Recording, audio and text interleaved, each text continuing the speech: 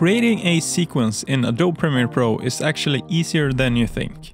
I know you can get overwhelmed and confused by all the settings and options that you get, but I'm going to show you how you can create a sequence the easy way. This way you can get started with your video project and jump straight into the fun part of video editing, which is the actual editing.